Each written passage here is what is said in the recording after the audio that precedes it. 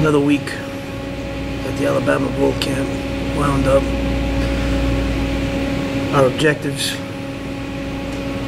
were to take those pontoons, set them up on a makeshift wooden frame, see if they floated. They did. Wanted to throw a gas-powered pump on top, see if it was buoyant enough and stable. It was.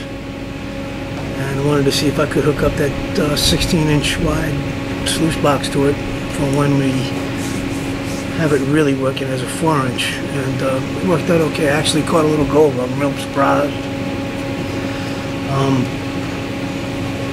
Second time I put it in the water, just wanted to get it on video, and wound up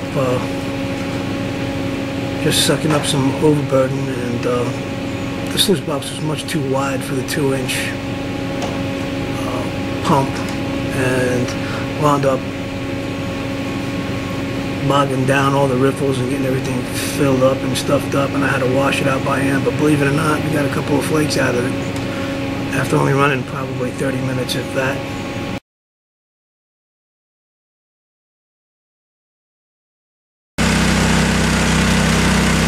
Hey, at the Alabama Gold Camp, whole project I've been messing with for a while. I wanted to put my own dredge together. Well, I got the first part of it done. It's rigged. 3 parts to this test. First one, I wanted to see how buoyant the pontoons were. They're very buoyant. I wanted to see if I put the pump and an engine on top,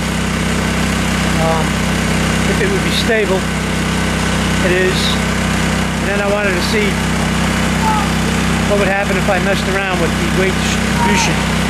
The sluice box, the engine, crash box. So I got everything rigged right now, and it's in the creek. Passed all the tests, other than I've got a 2-inch pump on there, and it's designed for a 4-inch. I overcompensated with the engine weight. Kind of cantilevered it off the back of the 2 pontoons, and the leverage kind of got it dragging down in the back, but that's okay. I tried to run the sluice box that I have on there that I intend to use. It's designed to be utilized with a Keene engine, and high pressure engine and pump for a 4-inch with a compressor. That's on order. It's not in yet. When I get it, I'll have a steel frame made up for this. Sluice box is there. That 2-inch is just getting bogged down. It'll do okay with a 2-inch dredge setup. Actually, that's what this water pump came with, a Joby 45-inch sluice and a crash box to make it a dredge.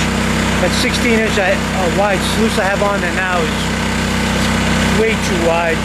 As soon as I put anything on that 2-inch jet nozzle, I get an overburden, just bogs down that sluice box. You can't even see the ripples, but that's okay. When I get that 4-inch set up with the 4-inch hose and the jet flare and everything that goes with it, and the right power plant and pump, the high pressure pump, everything will work just fine. I'll show you everything right now.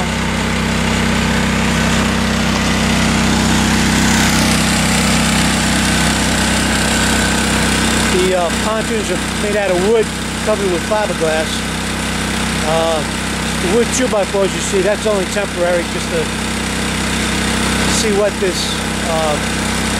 stability and the buoyancy of those pontoons. As I get closer to this engine, I hope you can hear me, but at the 2-inch crash box, that's not going to stay. But this is the sluice box I intend to use. I've got that on full throttle right now, and it's just picking up a little bit of overburden that the suction nozzle is laying on top of, and if I try to put anything through it, it'll clog those ripples and that expand the metal right up. But that's okay. Like I said, when I get the right engine, it'll work just fine.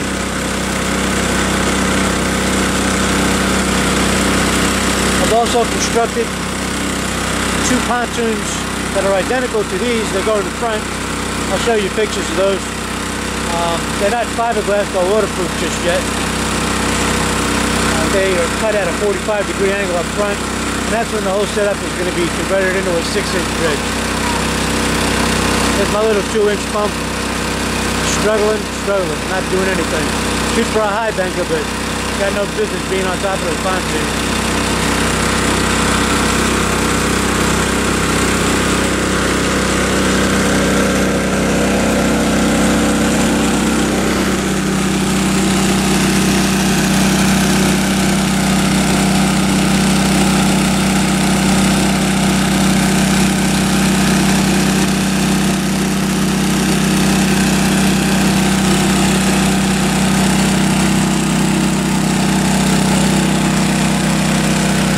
Said I wanted to overcompensate, wanted to compensate for the weight of the engine by cantilevering it off the back of the pontoons. I went a little bit too far, probably didn't have to extend it beyond the stern. But once we get all the right components, no doubt in my mind, it's all going to work out well.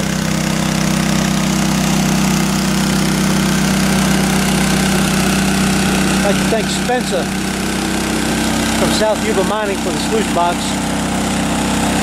And the idea to put the dredge together, I want to thank old Reed Lukens.